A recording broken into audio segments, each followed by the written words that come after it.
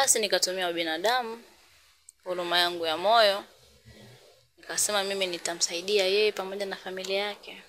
Kanibidi nimchukue Majuma pamoja na mwanae turuje wote mjini. Kwa baada sasa hali kuwa mbaya, biashara kuzidi kuyumba, kanibidi nifunge biashara moja ili nishughulikie biashara moja. Siku zinavyozidi kwenda, hali kama hivyo haikuwa nzuri. Kabidi apartment tena nirudishe, maana nilikuwa nimechukua apartment ya vyumba vitatu. Yani full apartment nirudishe, nichukua vyumba viwili. Yani ambayo ni chumba na sebule, yenye masters, jiko nini kupunguza gharama. Lakini sasa nikawa naanza, mbona kila ninavyojitahidi hali inifanya nini? Haiwi nzuri. Baada sasa kuona maisha yanazidi kuwa magumu kwangu, nikakutana na wewe mzee. Mzee akaniuliza jina langu pamoja na mama wangu, tajia, kafanya mandingira yake. Akanambia mimi mbona ninamuona na karibu hapa ni mtu wako wa karibu. Nyota yako amehamisha imekuwa ya kwake. Kila kicho chako kimekuwa cha kwake. Nilichoka kwanza kidogo. Lakini kila anaponiambia zile sifa zinaangukia kwa nani? Kwa Majuma. Ulikuwa na biashara lakini sasa hivi inayumba, na huyo mtu ambaye anakufanyia hivi na biashara kama yako. Na cha ajabu kama biashara yake inafanikiwa zaidi ya mara mbili ya kwako. Na kile ambacho kilichokuwa cha kwako sasa hivi kinawika kwake. Nikapata simu kutoka kwa rafiki yangu, akanipigia, "Hello Samira. Uko wapi ndugu yangu? Niko samaki hapa. Mbona sikuoni? Namuona tu shemeji na Majuma. Wewe uko wapi?" Nikamwambia, "Unamuona shemeji na nani?" Kama namuona shemeji na Juma. Kamuuliza wapi hapo? Samaki.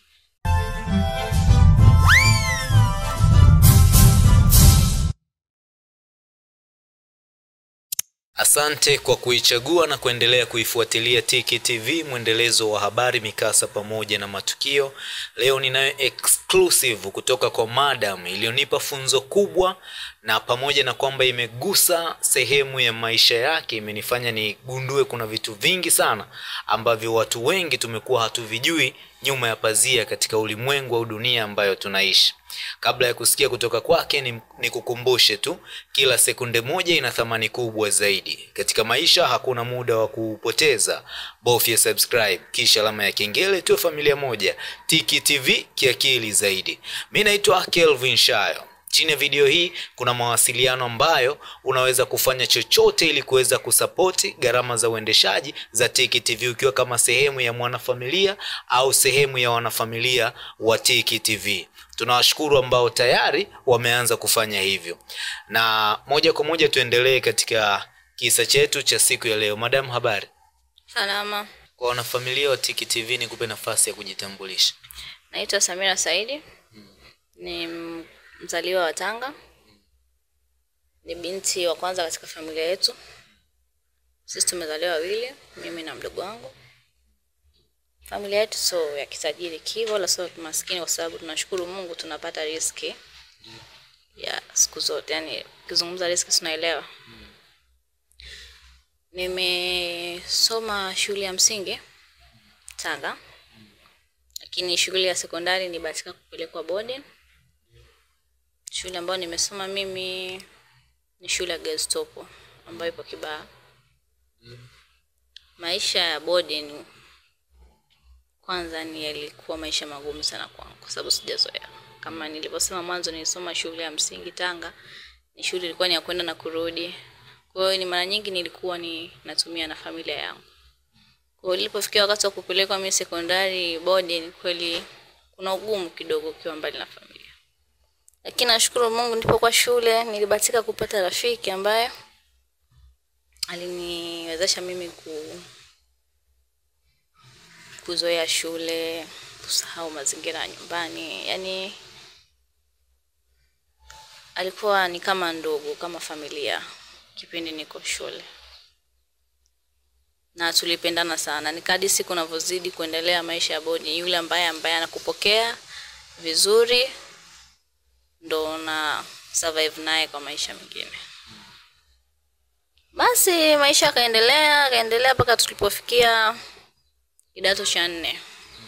Kwanza kidato cha kwanza mimi nilianza boarding mpaka cha 4 nimemalizia boarding. Ikiwa ni rafiki yangu huyo ambaye alinipokea. Sio kama sikutengeza marafiki wengine, lakini kuna yule ambaye ni best.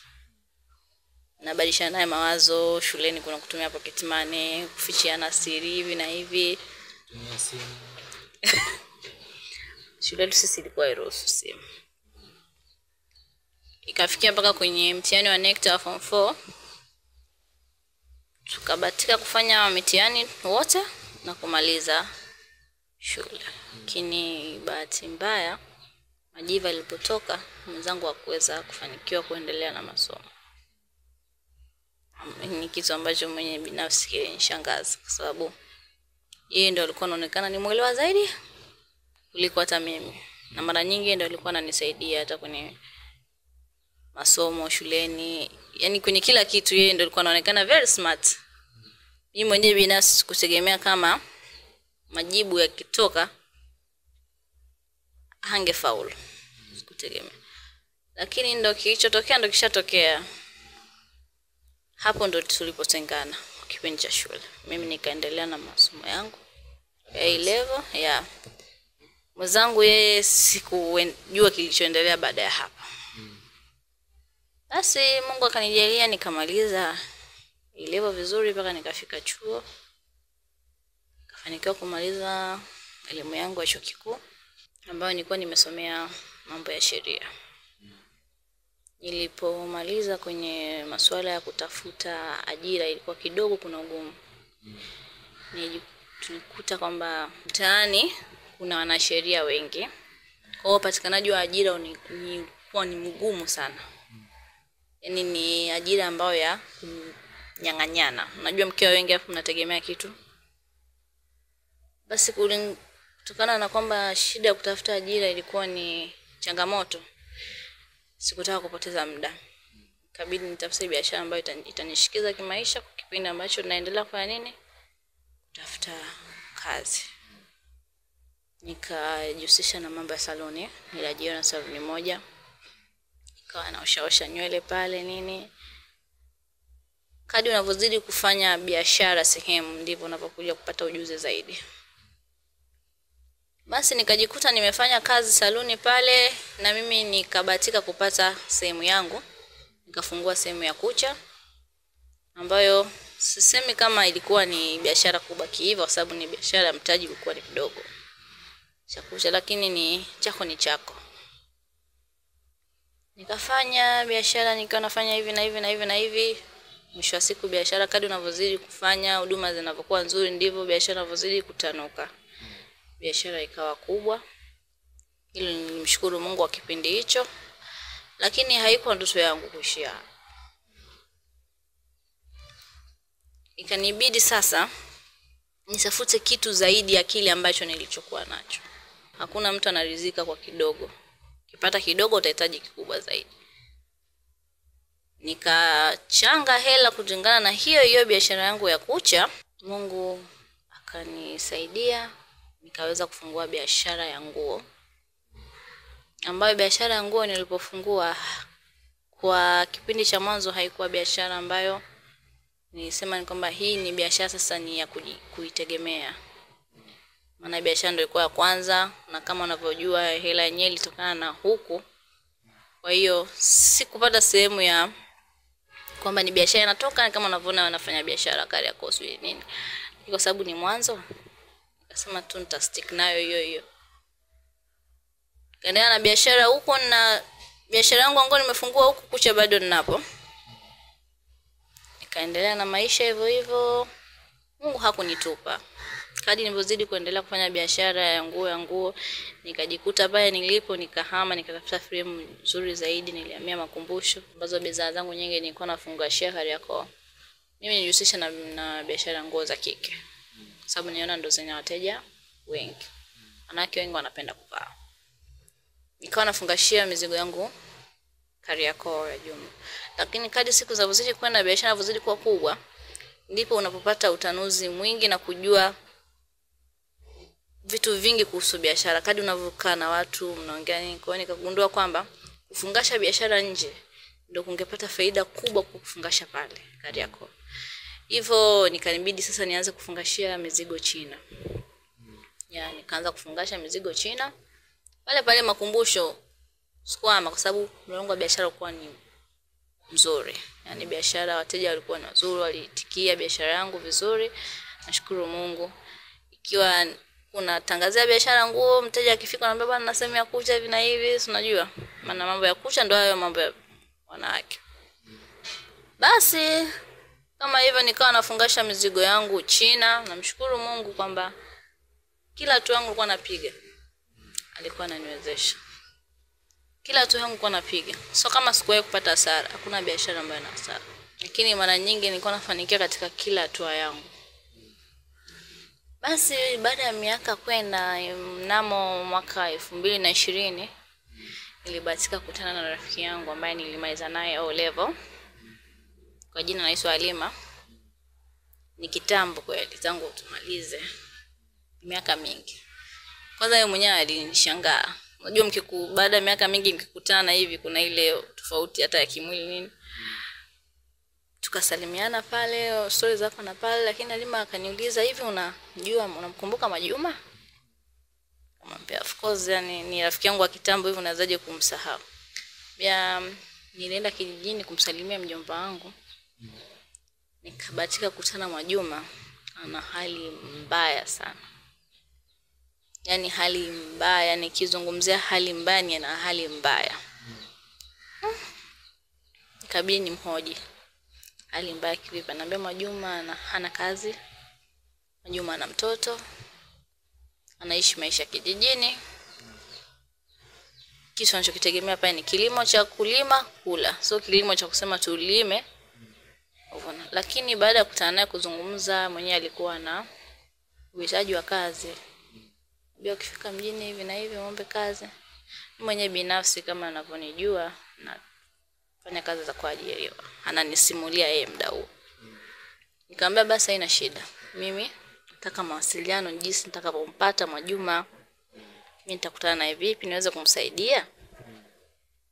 Kweli tukapanga safari na rafiki yangu mpaka alipo. Tango. Yeye Majuma hapaitaka. Majuma Tanga ni mimi ndo nilipotokea. Majuma ni mkazi wa Morogoro.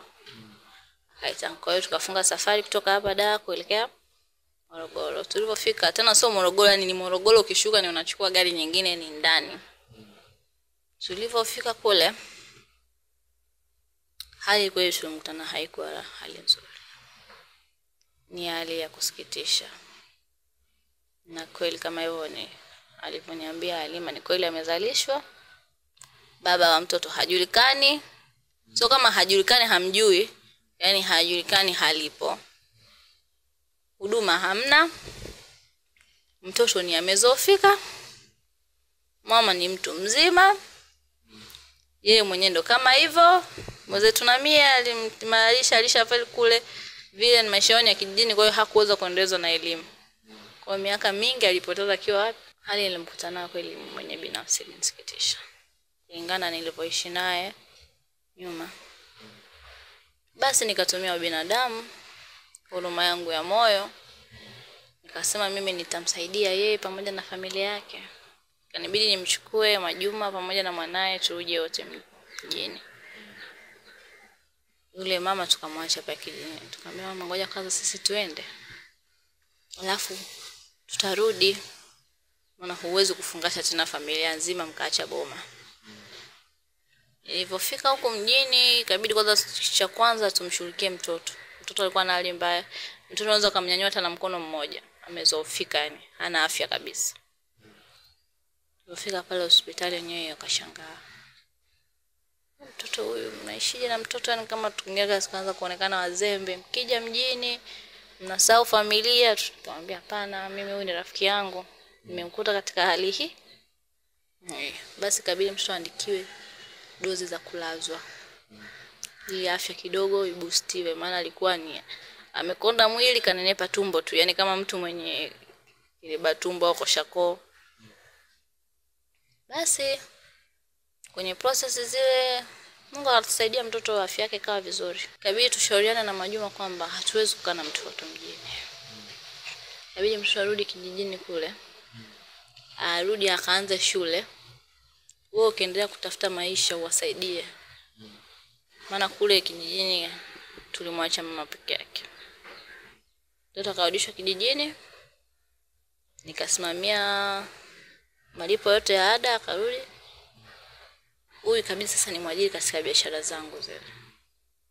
Kwa sababu mimi mwenyewe nina kazi, nitamtafutia mtu kazi. Kabidi nimweke pale dukani, nikamwambia bwana kwa sasa hivi jishikize hapa. Uweze kujua na kufumani au umetoka umekaa muda mrefu kijijini bado hujajua mlolongo wa biashara na kwaje. Kwa hiyo jishikisha hapa kwangu kwanza. Fanya biashara, utaishi na mimi mpaka pale utakapoweza kufanya nini? Ulitegemea wewe mwenyewe. Na huku tunafanya wote biashara. Sasa mimi kutokana na mizigo yangu mingi naagizia China, sio mtu wa kukaa sana dukani. Kwa hiyo pale dukani kuna mfanyakazi pamoja na yeye. Naambia bwana huyu unamfundisha. Maana hajajua bado mambo haya. Kwa hiyo siku zikawa zinaenda kama hivyo. Mpaka pale alipoanza kuwa mzoefu kidogo wa kazi kabisa sana mimi nianze kumlipa mshahara ili aweze kusaidia wapi? Nyumbani. Kwa hiyo baada ya maisha kusonga mbele siku moja hivi nikafanywa surprise na mpenzi wangu. Ilikuwa ni siku yangu ya kuzaliwa ambayo mimi mwenyewe binafsi nilishasahau kama hilo siku. Jua ilikuwa ni mtu wa kutafuta maisha, hata mambo mengine unakuwa akili yangu yote ni focus kwenye kutafuta maisha, hata nilishasahau siku yangu ya kuzaliwa mwenyewe binafsi. Kwa hiyo akanifanyia surprise. Nikuwepo dukani nikiwa na huyu rafiki yangu. Kaniletea keki pale, surprise. Nilifurahi of course. Na kitu kinafurahisha kufanywa surprise na mtu wako. Ndipo nikachukua nafasi hiyo kumtambulisha rafiki yangu. Maana nilishamuelezea mpenzi wangu kuhusu rafiki yangu. Tangu nasoma naye sekondari. Mpaka nilipokuja kukutana na Halima nikamwambia leo nimekutana na rafiki yangu, kanadisia kuhusu hivi na hivi. Yaani mpaka naenda kumchukua kijijini. Information zote nilikuwa nawasiliana na share na mpenzi wangu. Sababu yeye ndo mtu wangu wa karibu. Yaani ni mtu wangu ambaye pia yeye ndo kaniinua kwenye biashara. Yeah. Ni mtu wangu ambaye amenichangia pia kwenye binafsi pesa za kuongezea msingi wa biashara. Kuendesha biashara yangu yani yeye. Baada ya kukutana na yeye kwenye harakati za kutafuta ile maisha nini ndo nikakutana naye. Na yeye ndo pia hata alinishauri kwamba mizigo ndio naagizisha China nafuu. Na alivyoona binafsi sina hela, natumia upenzi wake niongezeshia mimi msingi. Kwa hiyo maisha yakazidi kusonga mbele. Tukawa tuna furaha na mtu wangu na rafiki yangu. Binafsi mwenyewe maisha lishaanza kumbadilikia kwa sababu nilikuwa namlipa mshahara. Tena mshahara mzuri tu kwa sababu ninajua hali ya kijijini kwa mimi mwenyewe binafsi ndo niliyemtoa. Kwa nilikuwa namlipa mshahara ambao najua huu utamkizi yeye pamoja na familia yake. Na sikutaka kumpa mshahara kama mfanyakazi kwa sababu nilikuwa lengo langu ni kumsaidia yeye atoke kimaisha. Na yeye alishakaa, akajifunza, akajua jinsi ya kunanio. Baada ya miaka kwenda mwenyewe akafanikiwa kufanya nini? Kufungua biashara yake. Unanielewa? Kufungua biashara yake lakini bado yuko kwangu. Yaani biashara yake alimtafuta mtu wake. Sababu biashara alifungua kiduka cha nguo, alipata kibanda akafungua tu kibanda cha nguo. Hakuwa na uwezo bado wa kufungua frame. Kwa hiyo ndio maana akamtafuta mtu. Huku kwangu akichukua mshahara anaongezea, si unajua maisha utafuta. Sasa bwana kumbe mwenzangu alikuwa ni mtu wa roho ya ajabu sana. Yaani mimi nilikuwa naishi naye kama ndugu yangu. Rafiki yangu namsaidia kumbe binafsi ile maisha alikuwa anaonea wivu sana. Na ni mtu mmoja alikuwa ni mnafiki sana. Kwa sababu kikaa naye anaonyesha kwamba anaonyesha ni kwamba anakusupport, anakufurahia jinsi maisha yako yanavyoendelea kumbe yani ana ile. Sasa mimi nikawa nasikia baadhi tu ya maneno kwa watu wanaongea kwamba yani nimefungua biashara, kile mna wateja hivi na hivi lakini mwenzangu pia anajaliwa yani Ajifanya kama anazungumza kukasika fulani, kama anazungumza kwamba mbona mimi biashara yangu haina watu, alafu yeye mwenzangu hapo kashasahau kama mimi ndo nimemsaidia hata kama na biashara yake. Kashasahau. Lakini unajua mtu ukishamwamini hata uambiwe nini, kulingana na vile alivyokuwa anaonyesha akiwa na mimi, anaonyesha ni mtu mzuri. Kwa hiyo naona kwamba binadamu pia na watu wa kuamini moja kwa moja. Tunaanza kaja kuambia kitu kuhusu mtu, ukamwamini yule anayekwambia, kumbe pia anataka kuwachonganisha mahusiano mliokuwa nayo. Kwa mimi nikachagua kuamini kile ambacho nimeamini. Tukaendelea na maisha yetu hivyo na rafiki yangu. Ukiwa hauamini kama siamini kama anaweza kuwa tena hivyo na mimi. Mimi sasa kama ni wewe, mtu umemsaidia mpaka kawa na kitu chake, unaweza kuamini kama wewe mtu atakuonea hivi na nini? Na unaishi naye kila siku hujaje kuonesha ni mabadiliko yoyote, kama anakuonea sijui chuki ni nini. Baada ya siku kwenda siku moja nikaja nikapata simu kwamba kijijini kule kidogo kuna matatizo ya kifamilia. Kwa inabidi kama mimi binti mkubwa nirudi nikajue ni nini hasa kinafanya nini kinaendelea. Kwa hiyo huku nyumbani nikamwachia nyumba rafiki yangu. Na kule pia biashara nikamwachia yeye pamoja na mpenzi wangu, kwa sababu yeye mpenzi wangu ndo zote niko naye bega kwa bega. Bwana mimi naenda, kwa hiyo biashara utazisimamia. Soka nimemwachia ndo nilimwachia zisimamie. Kaanzisha safari nikaenda. Kwa hiyo kule nyumbani nilikaa kwa muda wa miezi kama 5 kutatua kila kitu. Sasa baada ya kurudi nilikuta hali ya kushangaza kwamba niliwakuta rafiki yangu na mpenzi wangu wamezoeana kupita kiasi, lakini mimi sikuitilia sana manane kwa sababu nilikuwa nawaamini watu wawili sana. Kwa hiyo nilipokuwa nazidi kuendelea na maisha yangu, maana nilirudi ilibidi niingilie nione vipi biashara zimeenda sawa na nini. Watu sasa wananiletea maneno. Mbona shemeji na nani watu waelewi? Yaani bado lakini nikawa napuuzia. Kisha nifanya sasa nianze kuweka doubt ni kwamba sio mtu mmoja au wawili wanafanya nini? Wanakuambia the same thing kwamba watu wamfanya nini? Na kweli mimi nikawa nashangaa kwamba mume wangu anakuja tu afite nyumbani, yani anakuja yani kupita ile kiasi. Sio kama mwanzo alikuwa ni kuja lakini sio sana, sababu alikuwa ni mtu wa kazi sana.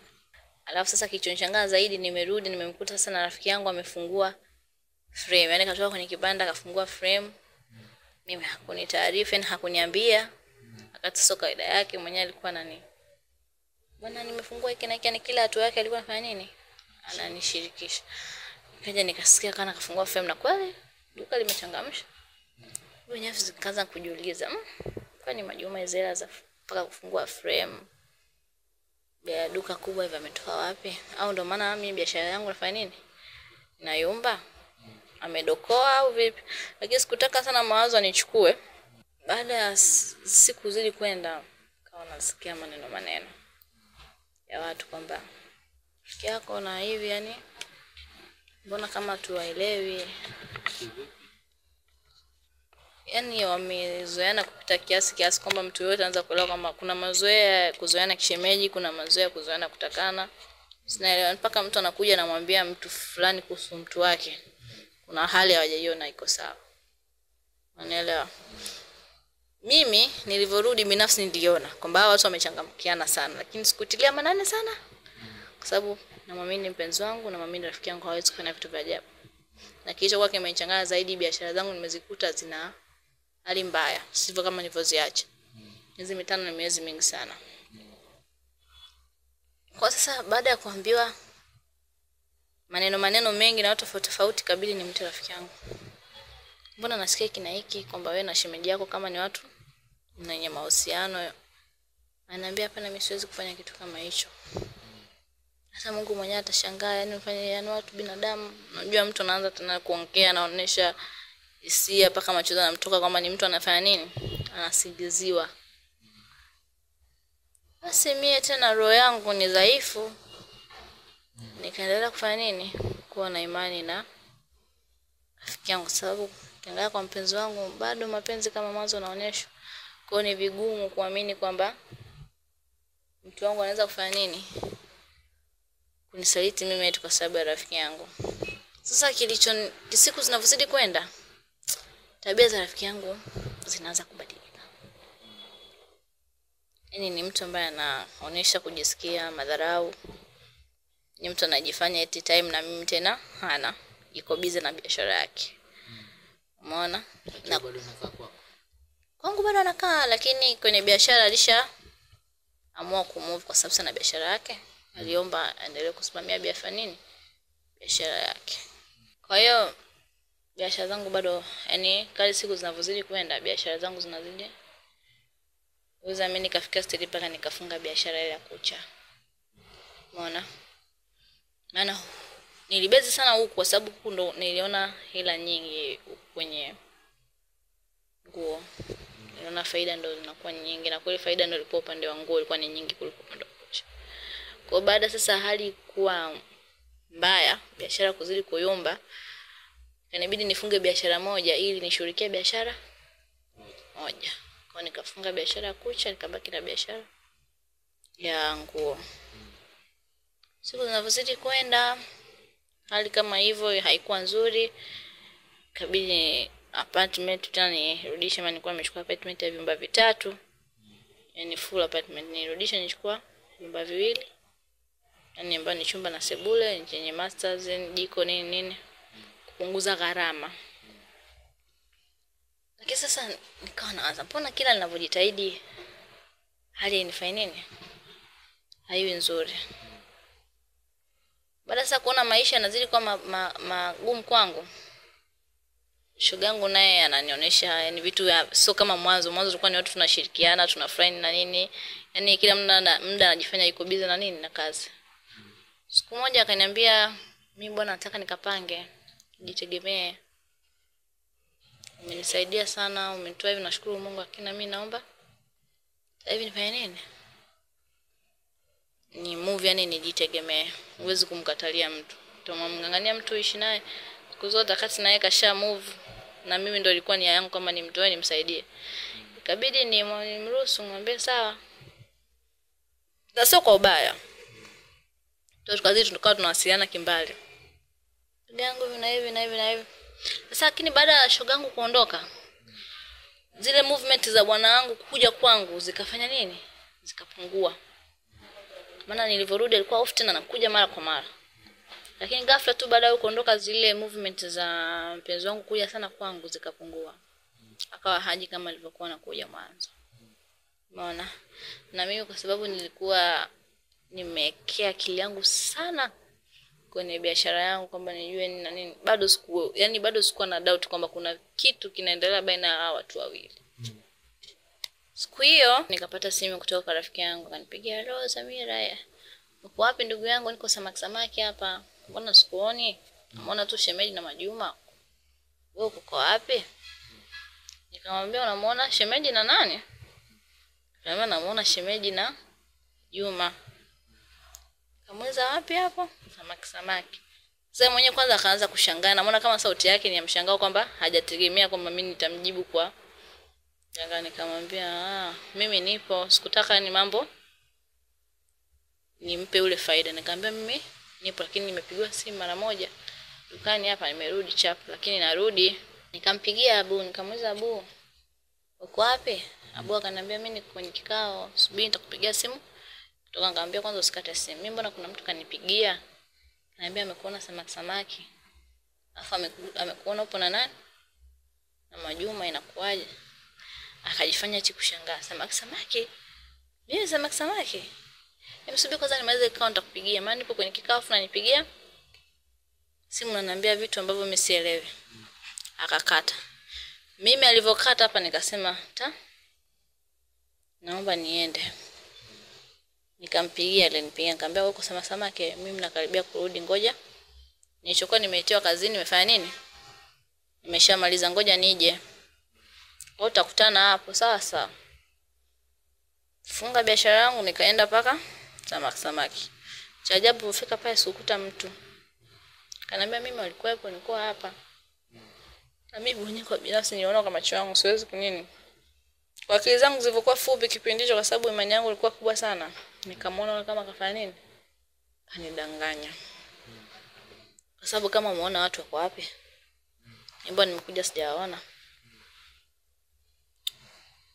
Lakini tukaendelea kukaa kwa sababu ni rafiki yangu, tukakaa tukabadilisha mawazo. Nishafunga tena biashara, nishafika paka pale, tukabadilisha mawazo hapa na hapo, tukaongea. Nikawa namlalamikia, nikamwambia rafiki yangu, ni biashara siku hizi zinaenda vibaya sana, zinaenda vibaya mno, yani sio kama mwanzo.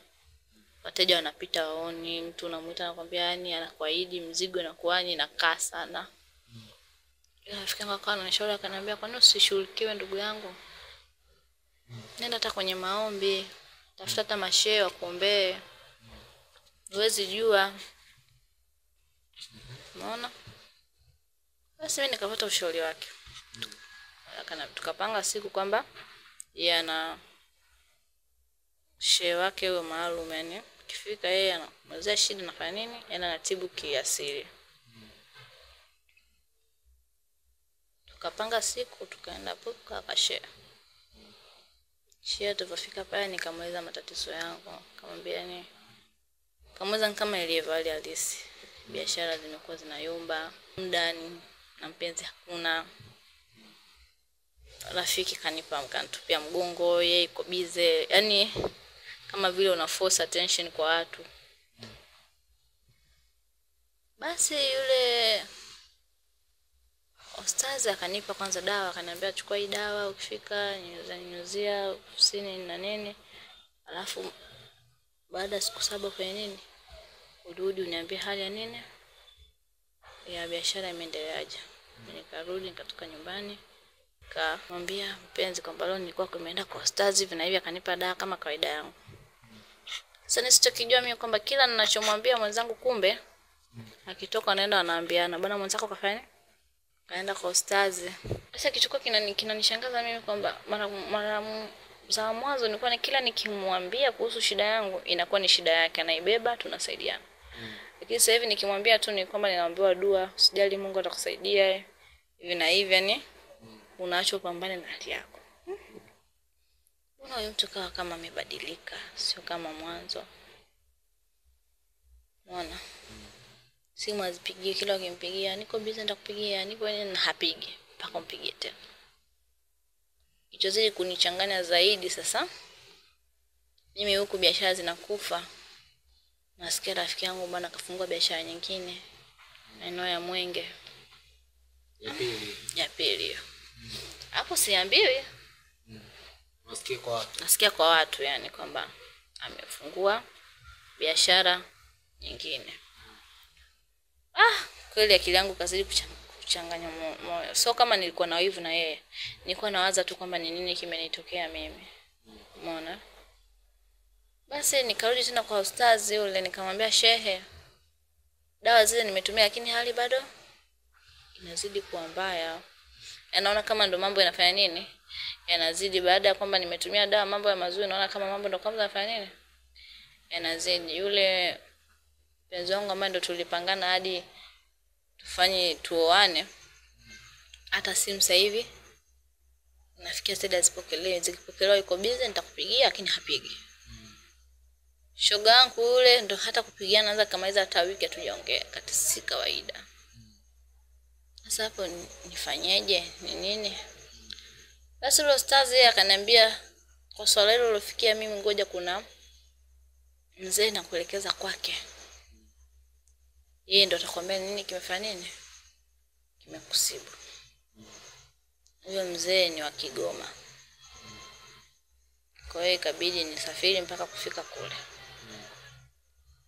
Fika kule kwenye kuaguliwa, yani ni kwa mganga. Yule shehe mara kwanza ni mtu wa kutibu tu kwa dawa hizo. Sasa yeye ameshaona kwamba hiyo kitu iko nje ya uwezo wake. Ndio maana akanitransfer. Kufika kule nimefika mpaka Kigoma, nimekutana na huyo mzee. Mzee akaniuliza jina langu pamoja na mama wangu. Tajia akafanya mandingira yake.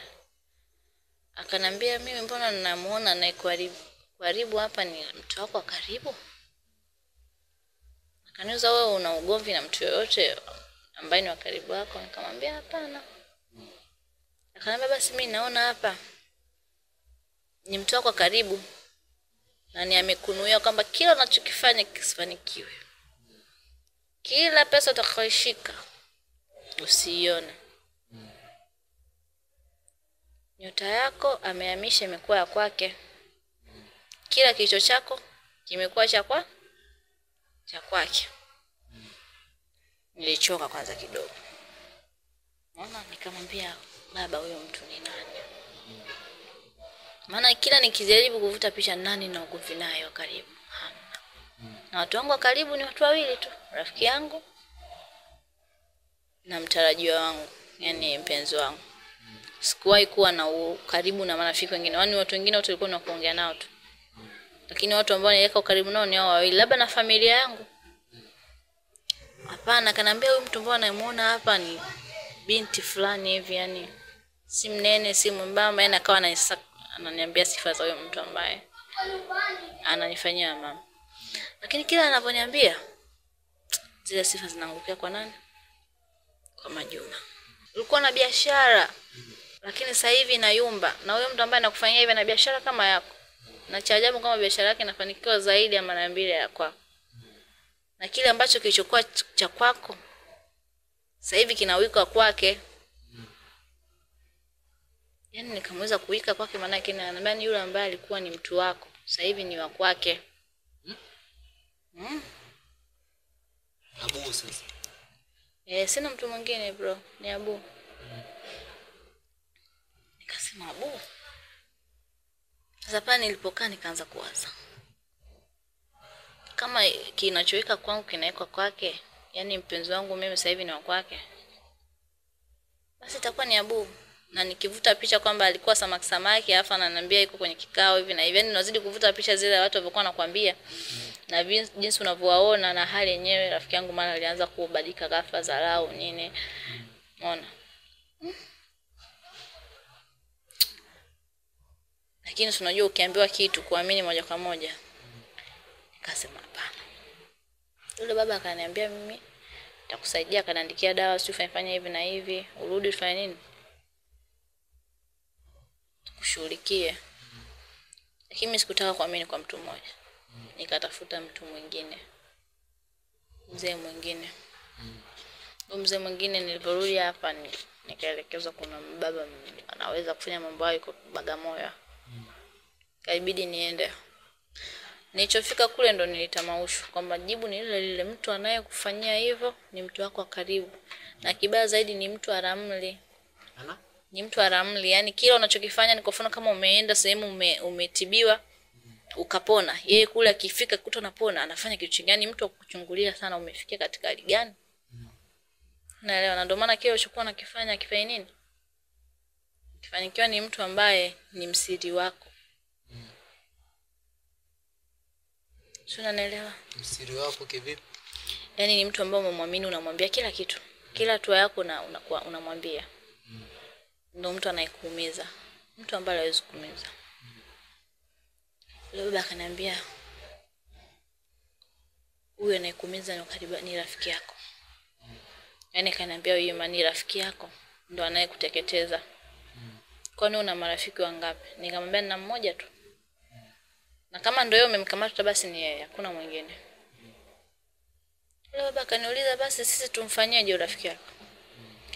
Nikamwambia cha kumfanya apitie tu kama nilichopitia mimi. Kila kicho changu kirudi.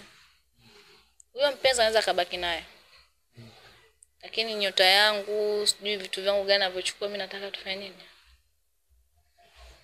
Urudishe. Basi pa nikaagizishiwa makondoo, sijui madada gani, nikafanywa tiba. Kinachonisi yule baba akaniambia usipende kuwa ni mtu wa kumwambia kila mtu kitu chako. Jaribu kufanya vitu vyako mwenyewe. Sio hapa nimesha tena unatoka namwambia mtu mwingine, uweze kujua naye kuumiza zaidi ni nani. Kama unavyoona hapa ushamkamata rafiki yako. Utoke hapa useme tena nimeenda nikaguliwa nini, ujue naye mwambie yeye ana kitu gani moyoni. Basi mimi nikarudi. Nikaendelea na maisha yangu kama kawaida. Miezi ikakatika. Biashara kidogo kaanza kama kufufuka. Haiwezi kurudi kanarudi kidogo kidogo, lakini ni afadhali kuliko nyuma. Baada siku kusogea, kilichonishangaza kwamba yule mtu wangu anarudi yani. Anarudi kwangu. Mapenzi moto moto, yani sijatarajia. Kwa njia gani siku alirudi ilikuwaje? Alirudi alinikuta siku niko nyumbani. Niwaga kila Jumapili mimi ni siku yangu ya off. Yani kila Jumapili huwa sifungui kazi. Alinikuta nyumbani. Bea vipi nimekuja leo, maana tulipotezeana, niliamua kumpotezea sababu mtu unamtafuta kila siku, yeye yuko busy, kumbe wamekarogwa huko anyway, sijui ni karogwa au ni mwenye kataka. Akaja akanikuta siku nyumbani, akaniambia nimekuja nataka nikutoe au chakula cha jioni tukale sehemu. Unaona? Basi mimi nikamkubalia. Lakini usikufichi, yani tayari alishakuwa ameondoka yani kwenye moyo. Unajua? Maana mtu huwezi kurogwa pasi na nawe kutaka. Yule alirogwa kwa sababu alishajiwekea mazoea karibu yake na ndo akarogwa. Tukaamua kwenda dina, tukala dina vizuri. Hakuna stories za Mwajuma, ni wala hakuna anayemzungumzia Mwajuma. Tukarudi, nikarudi kwangu, yakaondoka kwake. Sababu unajua mtu akishafanya kosa siku hiyo haiwezi kusema tu amerudi, si nikae na wewe, si nini. Kwa yani ni kama mtu anayejirudisha kufanya nini, kuomba msamaha kwa kosa ambalo yeye mwenyewe sasa sijui kama analijua au mwenyewe kaona aichukua na kifanya kipo sawa. Baada ya miezi kwenda, nasikia ndugu yangu kule hali zimefanya nini, imemshinda. Ofisi ya kwanza anadaiwa kodi, imeshindikana kulipa kodi, mapato ni nini, ikabidi afunge, amebaki na ofisi moja. Ambayo ofisi moja yenyewe anadaiwa. Yani hali yake haiko nzuri kibiashara. Mimi ni mtu mmoja wa huruma sana. Nikaanza kama kumwonea huruma fulani, lakini kuna kitu kikaniambia kwamba huyu unayemwonea huruma huyu alikuwa katika hali. Kwa hiyo nikabidi nifanye nini? Nirudi, kwa sababu mwenyewe hajanipigia simu kuniambia kwamba amepoteza kitu fulani, yani ni vitu nasikia kwa watu. Kwa hiyo nikamwona tu nimwache mpaka pale atakapoona umuhimu wangu. Kwa hiyo akawa anadaiwa mikopo. Ilo sababisha hata duka la kwanza amefanya nini, amefunga. Hii duka la pili yenyewe kuendesha akawa hawezi. Kulingana sasa yeye alikuwa anategemea support kubwa kutoka kwa mpenzi wangu, na huyu sikasharudisha majeshi kwangu. Kwa hiyo kule ni kama alishafanya nini, amepatelekeza. Nikaanza kuamini au zile dawa za ule baba zinafanya kazi tena. Umeona? Huyu mtu wangu akikaa na mimi huko anakaza kuniambia rafiki yako alikuwa anakusema hivi na hivi. Ni ananisema vitu vingi vibaya kwa ule mtu wangu. Sasa nikawa najiuliza mwenyewe kimamo, ina maana hivyo vitu ndio sasa hivi anaona au ni kwa sababu alikuwa amelogwa anashindwa kusema. Yani pale nipo njia sielewi ni vipi, ni nini niamini. Muamini amerudi kwa dhati au yani sielewi cha kufanya. Basi yule kule akawa anasumbuliwa sana na mikopo. Aliyekuwa anampa hela hayupo tena. Anampa support. Kwa hiyo biashara yake anaendesha kwa mkopo. Baada ya moja kufunga hii, sasa nyingine baada ya kulipalipa, hali kazidi kuwafanya nini, kuwa mbaya kwake. Siku akafanya nini, akanitafuta. Samira mambo. Nikamwambia poa. Kitambo. Nikamwambia kitambo. Bwana nimekukumbuka, nikasema nikutafute. Nikamwambia mimi nipo. Wewe ndio uliamua kufanya nini kunitupa, lakini mimi nipo, namshukuru Mungu kwamba ananiwezesha. Basi mimi nataka tukutane kwa kitu, nataka tufanye nini? Tuongee. Kweli mimi tena na ubinadamu wangu na huruma zangu hizi nikakutana naye, akaniambia bwana mimi nadaiwa na duka pake nataka lifilisiwe. Kwa hiyo mula kutana mimi nimkopeshe nini? Pesa. Nikamwambia mwenyewe hali yangu mbaya ndugu yangu, kama unavyojua ile. Nataka kumweka wazi. Unajua kule nilishaonywa nisifanye nini? Nikamwambia mimi hali yangu ni nini? Ni mbaya. Siwezi kumsaidia mtu yote sasa hivi, mwenyewe hali yangu ni ya kusaidiwa.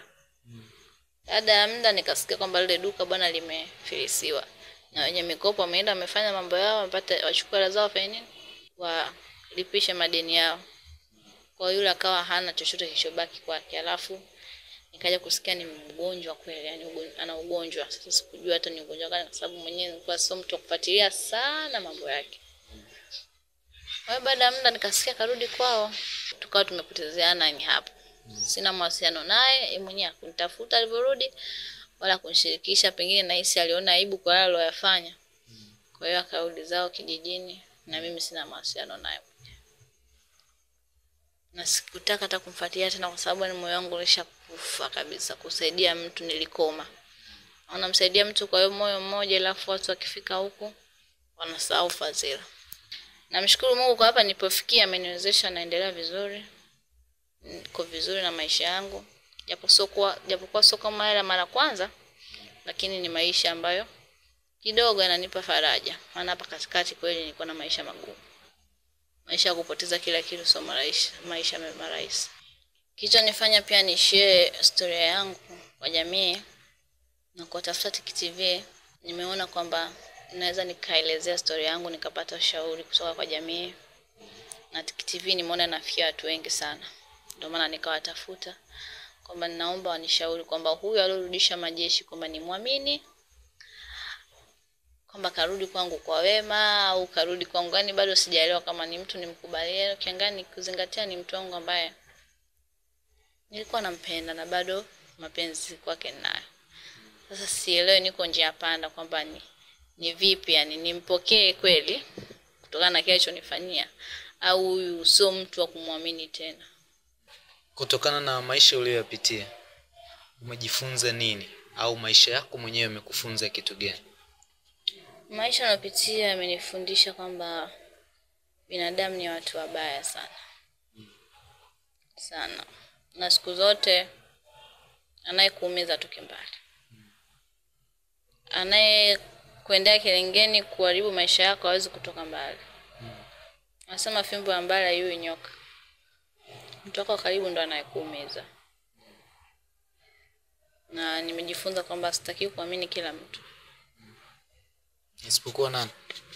Mamangu mzazi. Baba je? Na babangu kidogo. Kidogo. Wanaume si ndo wao wote. Lakini nitamwamini kidogo yani. Ushauri wako kwa kila ambaye anakutazama sasa hivi? Marafiki ni watu wabaya.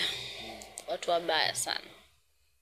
Marafiki ni watu wabaya sana. Na usiwahi mtambulisha rafiki yako kwa mtu hapa siku moja.